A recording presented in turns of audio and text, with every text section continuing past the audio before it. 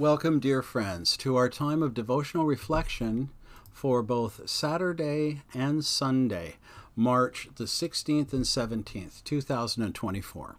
I'm Brian J. Munro, pastor of Kitimat First Baptist Church in beautiful Kitimat, British Columbia, and I'm here to read for you the entry for the weekend from Hearing God Throughout the Year, a 365-day devotional written by Dallas Willard and Jan Johnson. The weekend devotional is entitled, Believing Whatever Comes. Ask, and it will be given to you. Seek, and you will find. Knock, and the door will be opened to you. The Gospel according to Matthew, chapter 7, verse 7. People sometimes say whatever comes is God's will, or everything happens for a reason. That last one makes me cringe sometimes. Although this view brings peace of mind, it is flawed. Many things that happen are not God's will, even though God does not stop them. I'm going to read that one again.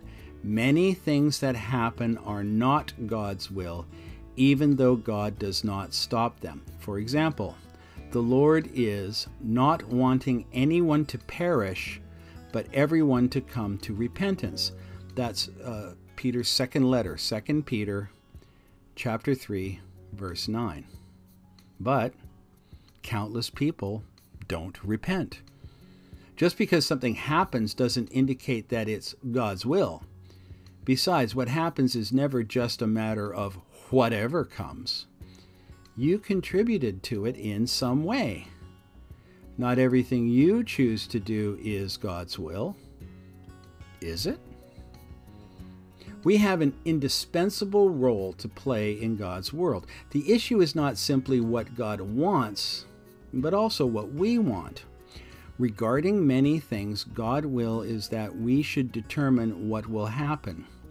What a child does when not told what to do is the final indicator of what and who that child is. And so it is for us and our Heavenly Father. Reflect on this. Have you been passively accepting whatever happens as God's will?